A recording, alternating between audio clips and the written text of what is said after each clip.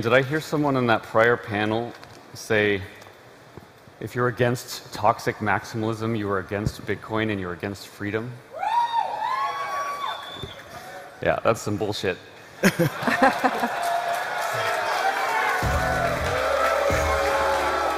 got him warmed up. Few figures in the Bitcoin community are as controversial and visionary as Erik Voorhees, founder and CEO of the cryptocurrency exchange ShapeShift. He drew cheers and occasional boos at Bitcoin 2021, the recent blockbuster conference in Miami. Back when cryptocurrency was in its infancy, Voorhees was helping to popularize Bitcoin's unique attributes with an unregulated online casino called SatoshiDice. After he sold, Voorhees was investigated by the SEC and paid a $50,000 fine. Observing that the investigators didn't even seem to understand Bitcoin. As much as I hated government before, he recalled, then I was like, man, this is what these people do, go around ruining innocent people's lives. Unlike Bitcoin maximalists who insist that Bitcoin is the only cryptocurrency with any viable future, Voorhees maintains that other coins do serve a purpose. I love seeing all the crypto projects coming together with the financial institutions. I think some people in crypto don't like that, but I see crypto taking over the world, and that doesn't happen without bringing basically everyone into the tent. In 2017, as fees on the network were climbing, he controversially backed an unsuccessful attempt to scale up Bitcoin's ability to process transactions, which critics said would have weakened the network's security and decentralized structure. At the Bitcoin 2021 conference in Miami, Voorhees talked to Reason about the immense growth, not just in the market caps of cryptocurrencies, but in their economic and cultural legitimacy, the ways in which they challenge central banks and political power, and why he believes in multiple coins and continuing innovation in digital currency. Erik Voorhees, thanks for talking to Reason. Yeah, thanks for having me on.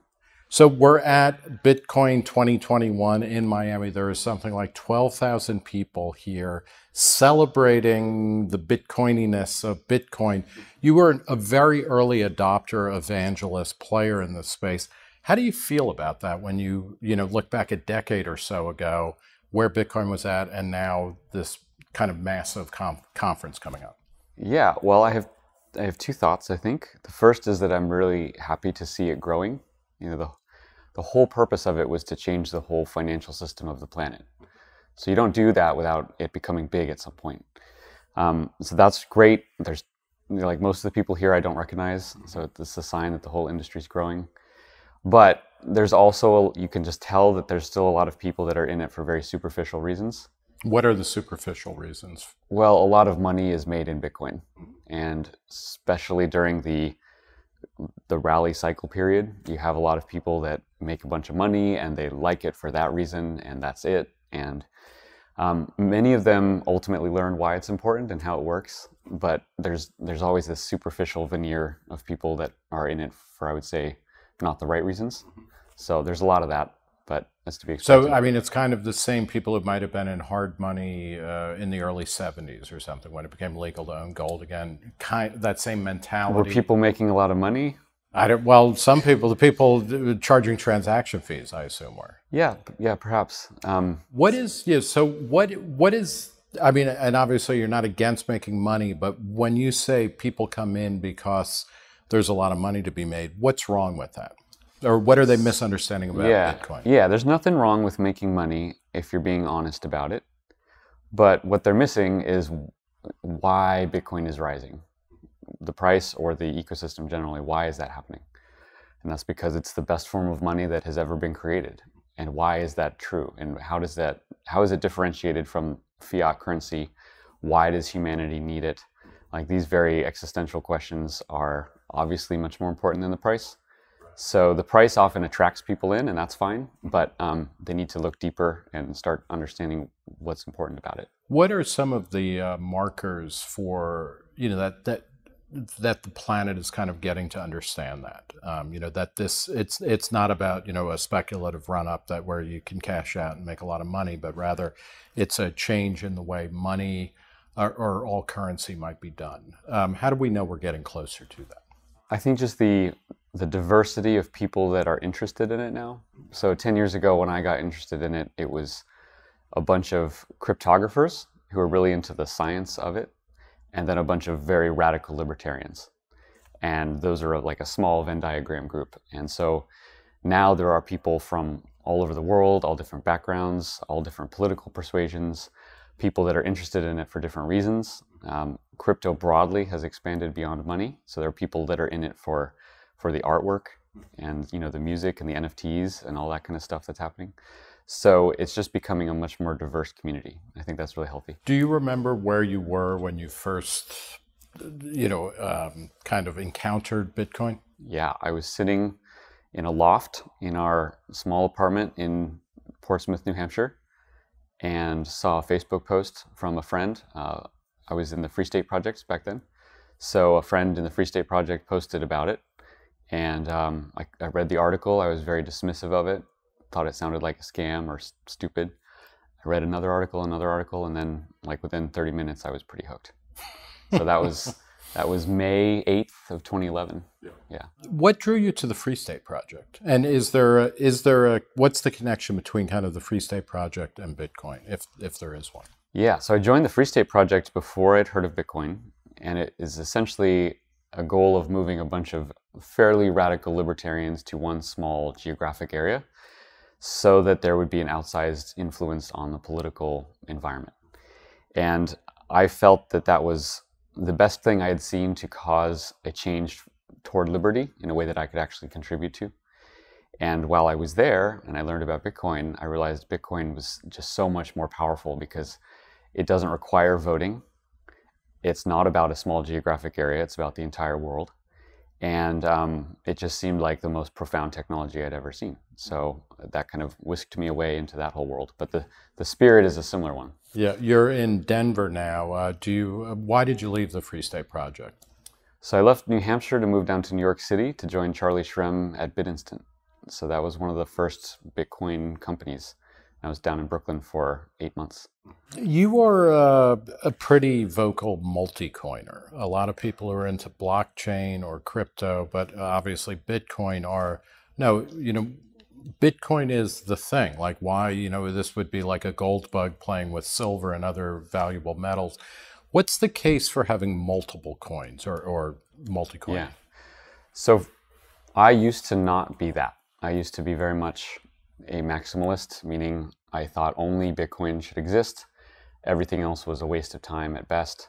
And my views on that changed when I realized both that a lot of these assets were not trying to just be different cryptocurrencies. They were trying to be materially different assets that did different things.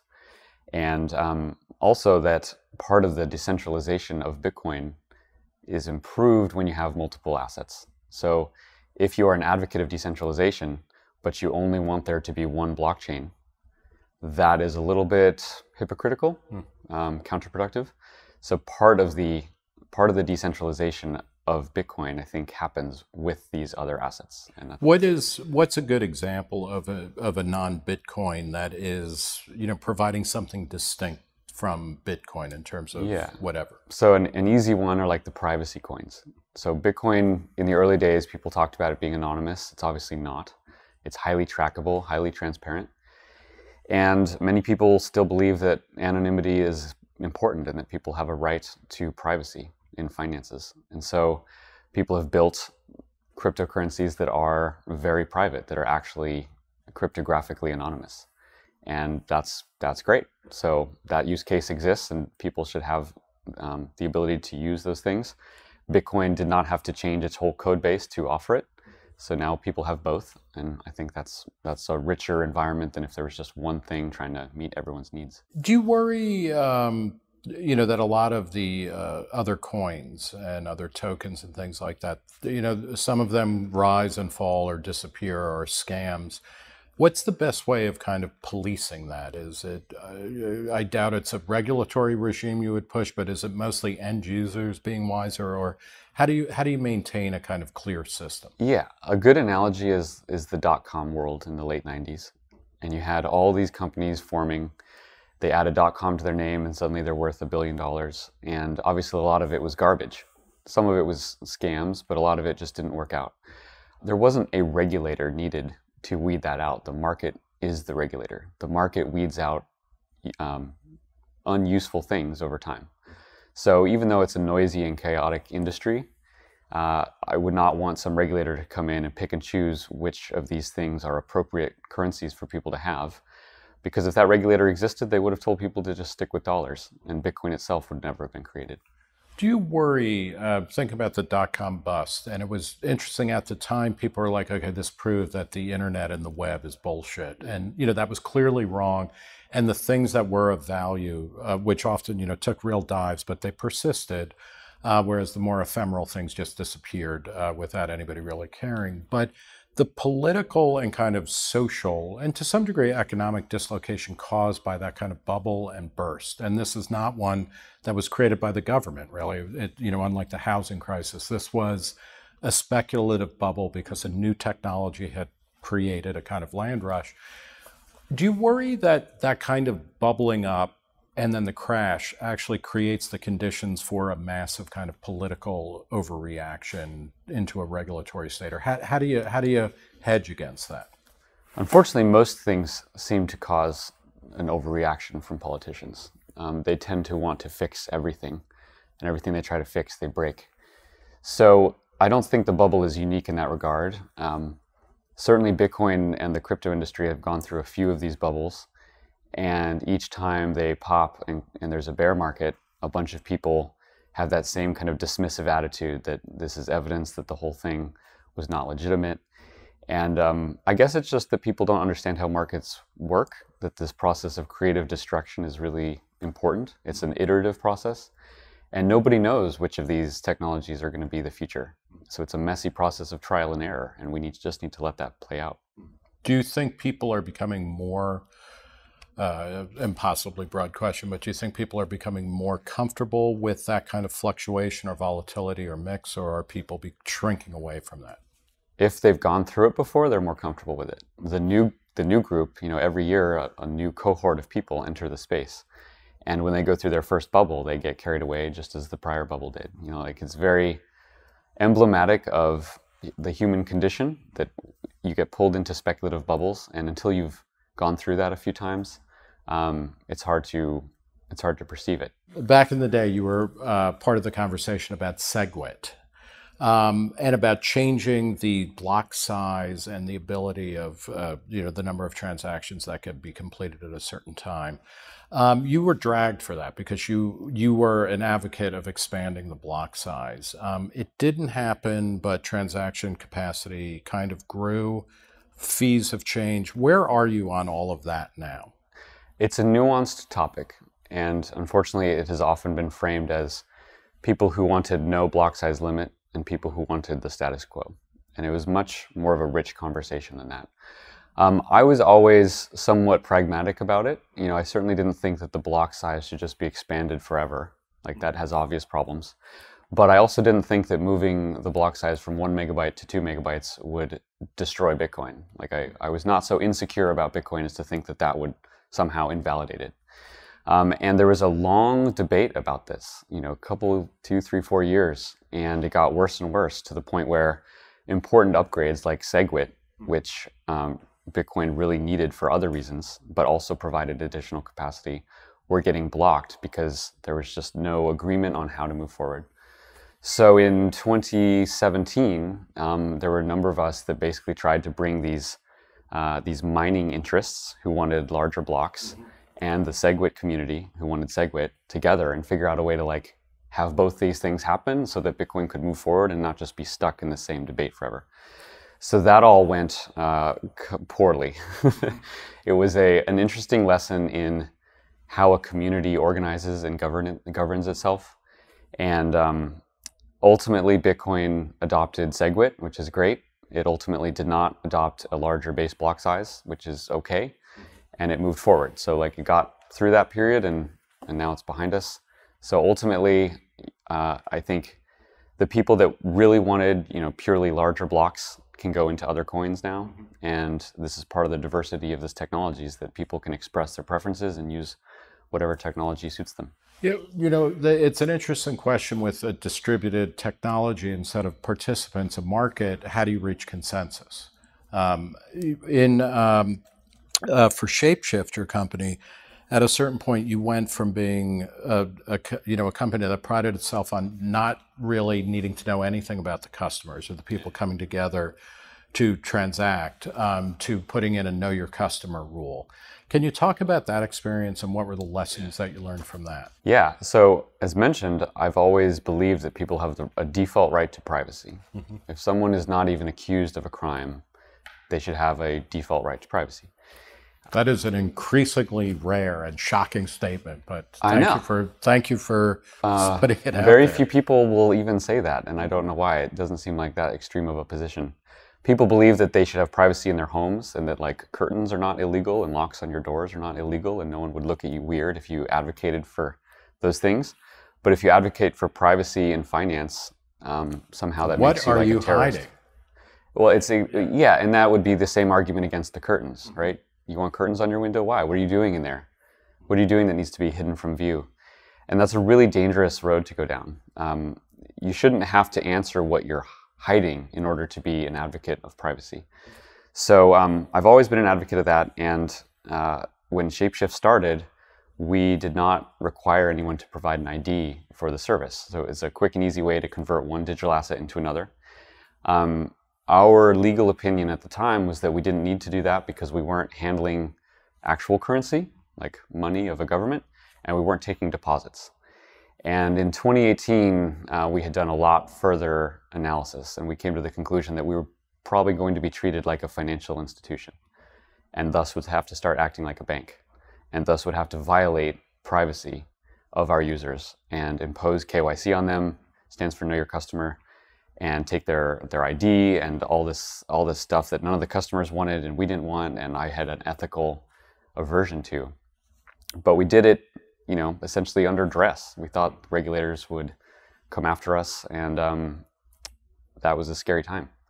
So we implemented KYC. Customers hated it. We lost, like 99% of our business, like absolute evisceration of the entire model that we had built, because all those customers just went with other competitors that weren't doing that, and that weren't as scared of U.S. regulators.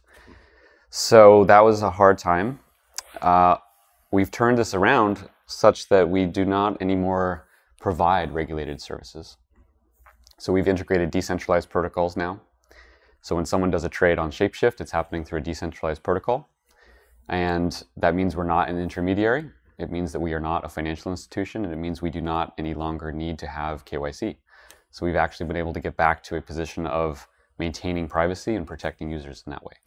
You did that, because you were expecting a crackdown, and, which particularly in kind of cyberspace or digital culture, that's what always happens. And what are the kind of regulatory actions or frameworks that you worry the most about that's going to impinge on blockchain and crypto? The main problem is that you have regulators and in the US and around the world, their entire job and reason for existence is to surveil and control the flows of money.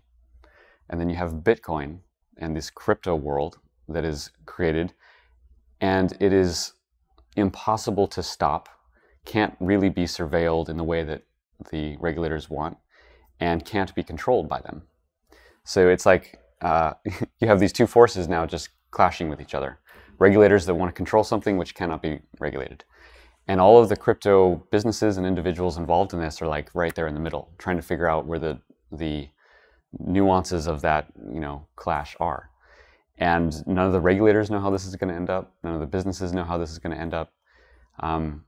It's very costly. Every crypto company spends a ton of money on lawyers just trying to navigate these rules. Are there any, in the United States, are there any politicians or analysts who you think are particularly influential and problematic in terms of what they're proposing in order to kind of, take the curtains off of crypto? We have not yet seen to what degree Biden's administration will change policies from the Trump administration. Generally, each new set of politicians tends to create a new set of problems, but we haven't seen anyone specifically that's far better or worse than anyone under Trump. We probably need another year or two to know. Certainly Steve Mnuchin under the Trump administration was pretty awful. He loved posing with pictures of fiat currency, right?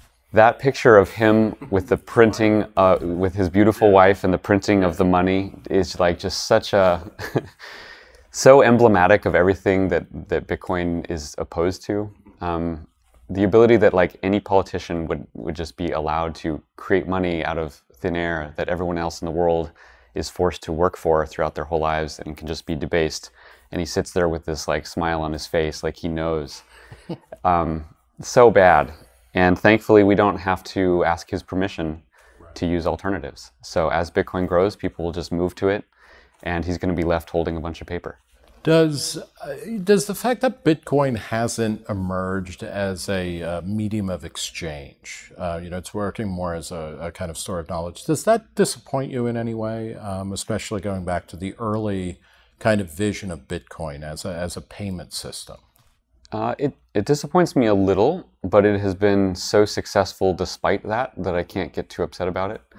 Certainly those of us in the early days thought that the way that we get adoption is to convince more and more people to accept it as a form of payment. And at some point you get past a certain critical threshold and then everyone's paying each other with Bitcoin. Obviously that has not happened. And yet Bitcoin has grown into this, $1 trillion asset. And I think what we did not appreciate was that the payments is an attribute of money that's important, but is not really the most important for Bitcoin. The stability of the protocol, the soundness of the currency supply, the transparent, immutable ledger, these are attributes of a money that are really unique and have given Bitcoin value despite it being inefficient for small payments. And it's also, not fair to say that it's never used as a medium of exchange. We're here at this Bitcoin conference. Lots of people bought their tickets with Bitcoin. I can send Bitcoin to people all over the world. Reason Foundation, the nonprofit that publishes ReasonTV, accepts Bitcoin. Yeah, so people can use it. It works as a form of payment. That is just not its killer app. Right. What do you make of, it does seem, certainly in places like China where there's a kind of growing attack on Bitcoin as a reality. In the United States, there's gathering storms to regulate or limit it and whatnot. Do you see that also as a sign of its success, that governments are now really starting to pay attention to it? Yeah, well, and interestingly, the governments tend to pay attention along with the price also. Mm-hmm. So the whole world forgets about Bitcoin in the bear market, and the whole world gets very excited and interested in it during the bull market. The regulators are no exception to that. Yeah, in China, it's kind of the same as in the U.S. in that they want to control money. They have their digital yuan now, and they are trying to have a form of money that they have pure and complete control and observation of. Extremely Orwellian. And then there's Bitcoin, which they can't stop. The mightiest government in the world can't turn off Bitcoin. Do you worry? I mean, a government like China is more openly authoritarian and is not averse to cracking skulls in a way that a lot of kind of Western European or OECD countries are. Do you worry that it's going to become a violent showdown between kind of Bitcoiners and authoritarian governments? Hopefully it won't become literally violent, but it certainly is already figuratively violent in that these governments are using coercion to influence what the market would ultimately prefer to do. So I think that will get worse. Most governments do not believe that Bitcoin is an actual existential threat to their fiat currency. Is it? It absolutely is. Yeah. And I'm glad that they have the hubris to not see that. So the longer that persists, the better. But ultimately people are going to realize at the margins that if they're working for money and they save some of that money, that they should save it in a form of value that can't be debased by politicians, other than one that is, losing 2 to 5% of its value every single year. People will learn over time, and they will move to Bitcoin.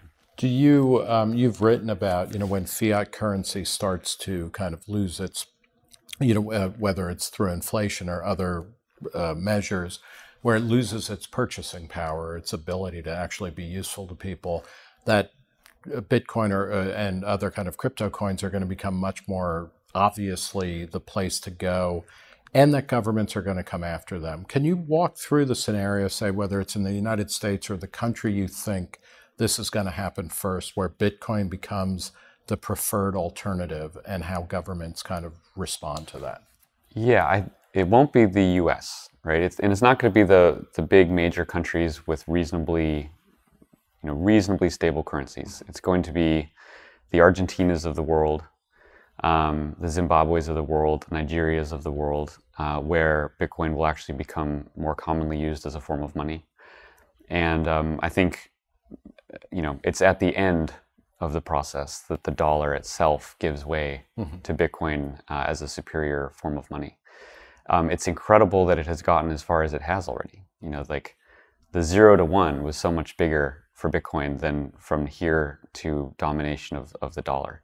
It is already a $1 trillion asset class. It is one of the largest currencies in the world. Like it is in the top 10 currencies of the world.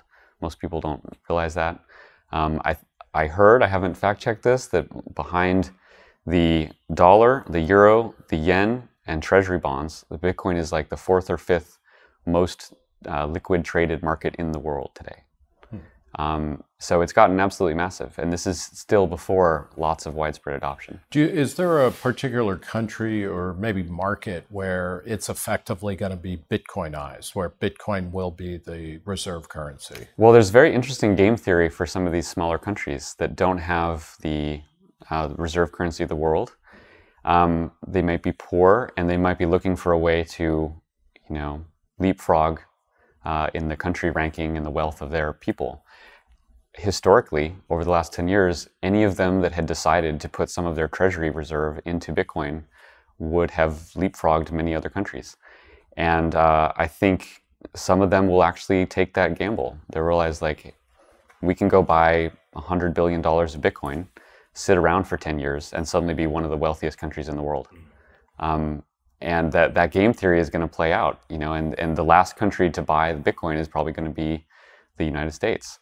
And there's going to be all these countries, with huge reserves of sound money, while the U.S. has, paper printing from Mnuchin. You have called yourself, you are a radical libertarian. Where did that come from? Where did that belief system or set of ideas come from? Yeah, unfortunately, being a radical libertarian today is kind of just like being how I feel like the early Americans were. They just advocated freedom consistently, and that now makes me an extremist. So I certainly feel alien in the U.S. as someone who advocates freedom. That's weird. That should not be the minority position. Where did it come from for you? I've just always felt that if you're not hurting other people, then you should be free. Like that seems like a very reasonable foundation on which to build a society. And so I just think through that consistently. That means taxes should be as low as possible. Maybe they can go away entirely. It means regulations shouldn't impede on people that aren't harming each other. It means consenting adults should be able to do whatever the hell they want. As long as you're not like defrauding someone or physically harming them, then you are a peaceful market participant, and the rules imposed on you should be pretty minimal. Are you optimistic? I mean, and this is something that it's not just libertarians often have a kind of end of world or end of days feel about them, but some of the things you mentioned, in terms of, say, the drug war, in terms of marriage equality or a more broad acceptance of alternative lifestyles, Reason has been around since 1968. All of these things have come true. Innovation continues to proceed. There are questions like national debt and, regulations and occupational licensing, criminal justice reform, which also seems to be moving in the right direction. Overall, are you optimistic or pessimistic about the chances for a kind of libertarian society? Pessimistic in the short and medium term. The drug war is sort of one of the exceptions to this rule, where it's actually becoming more free. Marijuana is getting legalized in most places. There are not many places, not many topics on which I feel like government is getting less intrusive. So I'm not bullish on that in the short term. And I feel like culturally, the general public wants more and more from government, not less and less. Why do you think that is? If our ideas, broadly speaking, are kind of self-evident and pragmatic, why do people want more government? Most of them went to public schools that were funded and organized by the government. I mean, I think a lot of people have grown up to look at the government as their helper, which is a very different notion of government than government as a protector of liberty, which was supposed to be how the United States government was set up. It was there only to protect liberty and nothing more. And today it is looked at almost like a parent figure that helps you in your struggles. And that's a very dangerous road to go down, because struggles are endless. And that means the government will get increasingly large. And you can just look at the debt of the government to realize that, people want more and more and more. And I don't see that stopping anytime soon. And there's a kind of Munchausen syndrome by proxy, right? When you think about the economic crisis in 2008, government pumps up the housing market, which crashes, then comes in to rescue people who are hurt by falling housing prices, et cetera. So I'm not bullish on it, but in the long term, you are. In the long term, I am, only because there will have to be some kind of reset, and that reset probably materially can come from an actual bond market collapse in the U.S. Treasury market. The debt of the United States is not sustainable. You can run any projection of the next 10 or 20 years with any assumed interest rate and realize that soon the interest on the debt will become more than the entire tax base of the country, and the bond market has to collapse. When that happens, it's going to be a very dark period. I hope that's a short, dark period, and I hope that clear minds rise out of that instead of an even darker. Are you convinced that people holding Bitcoin, when that happens, when that shit hits the fan, will they be able to keep Bitcoin out of reach of the governments that are going to be coming looking for every scrap in the cupboard that they can commandeer? Some of them will. We will see if there will be like a similar gold executive order where it was confiscated. It is very easy to hide Bitcoin if you know what you're doing. So anyone who's competent in that technology, can say they don't have any Bitcoin or that they got rid of it, and there's no way to prove that they still have it. It is an extremely powerful technology for individuals. It is an equalizer. No matter how much money the government has, no matter all their guns and weapons and force and violence, they can't break Bitcoin, and they can't take all the Bitcoin from people. So it's a magical technology, and it's one of the bright spots in society right now. All right, we're going to leave it there. We've been talking with Erik Voorhees of ShapeShift. Thanks so much. Thanks, Nick.